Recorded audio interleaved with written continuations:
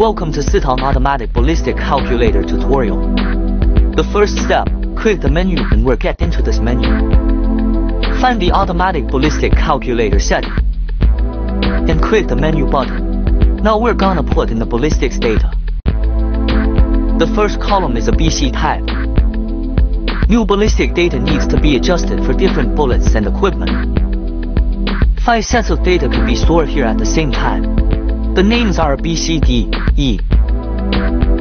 Press the record button to set the next set of parameters. The second column is bullet weight. The unit is GR. GR is the internationally accepted grain standard. 1 gram equals 15.42 grains. For example, your warhead weighs 2 grams. Then it is to times 15.432. Round off after the decimal point. Then fill it in. Below is the BC value.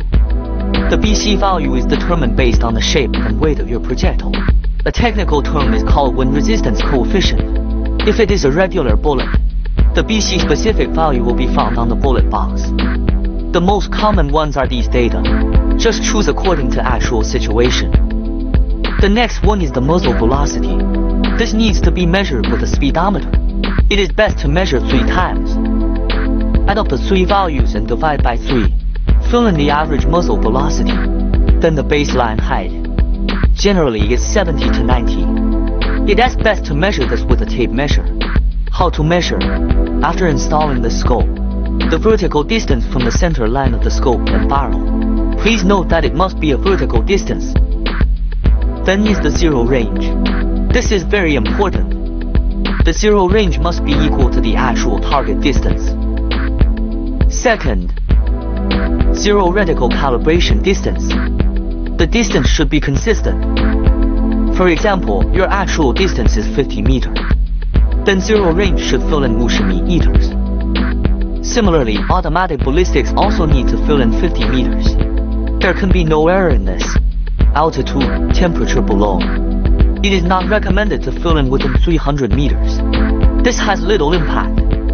Unless you're in a competition, fill in the altitude, temperature to make the trajectory more accurate.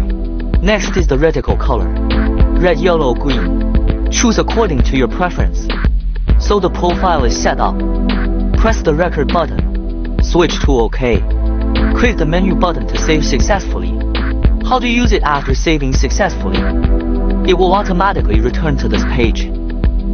Automatic Ballistic Calculator marking. Click the menu button. Then select Open. After pressing to confirm opening, press and hold the menu button. Then we'll exit this page. Now the Automatic Ballistic Calculator is set. So in the process of ranging, it will automatically display a ballistics calculator. The above is how to set up Automatic Ballistics Calculator. Let's try it.